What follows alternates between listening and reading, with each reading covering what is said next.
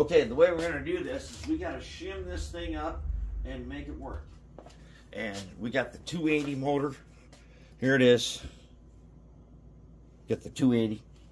We're going to shim it with some lead.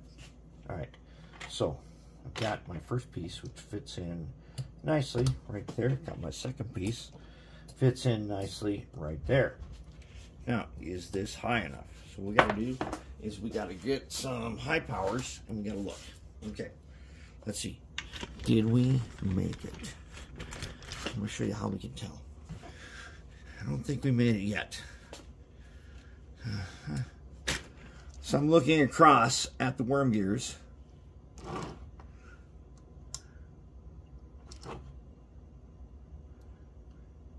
I think we go one more of these guys higher. So maybe this guy. Let's trim the end of him. Wait, let's trim the end of this guy too. Because we are, well, no, we don't need to do that. Okay, let's trim the end of this guy. Because we are going to put some truck lights in there. About like that. Then we're going to trim him about like.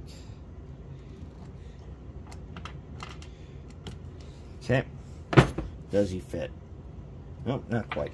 Almost. So trim a little more.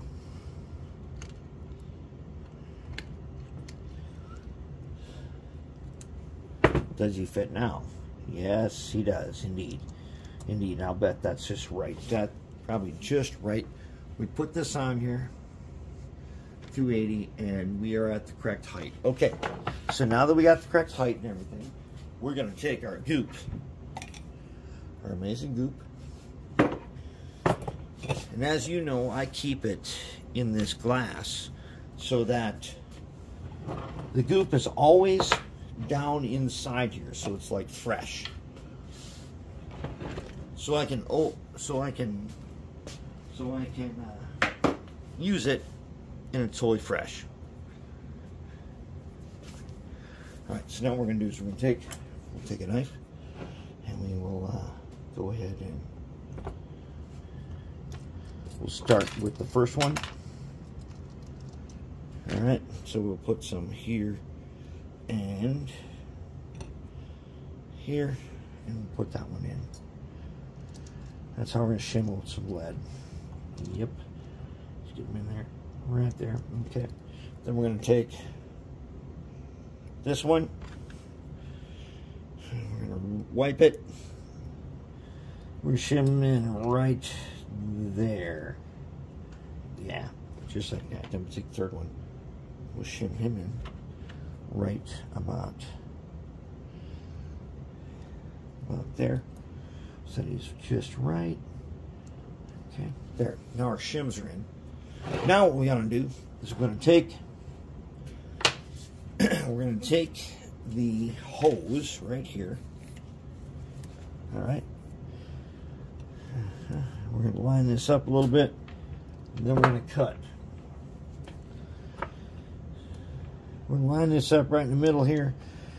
We'll line this alongside, and then we're gonna cut a piece of about this long. Okay.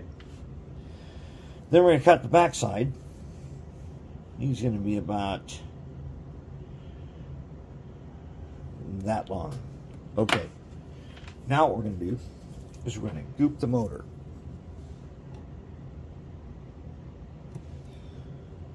So I'm going to put the goop on the bottom, bunch of it. I'll put them right in like, yeah, okay. Then we're going to put in the front piece. We got ready here. I think we're going to put the cap on. No, wait, we're going to put the stuff on first, and then we'll put the cap on. So we're going to take our jeweler's pliers,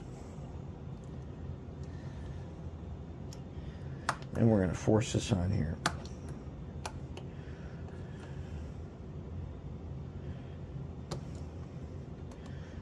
Okay, let's get them on here. Nope, nope, nope. Okay, if you can't get them on there, take an X-Acto blade. All right, take an X-Acto blade and just ream it a little bit, just a little bit. That's all you need. Okay, now let's see if we can get him on there. Uh-oh, where'd he go? I know he's still around here. Uh-oh, we lost him.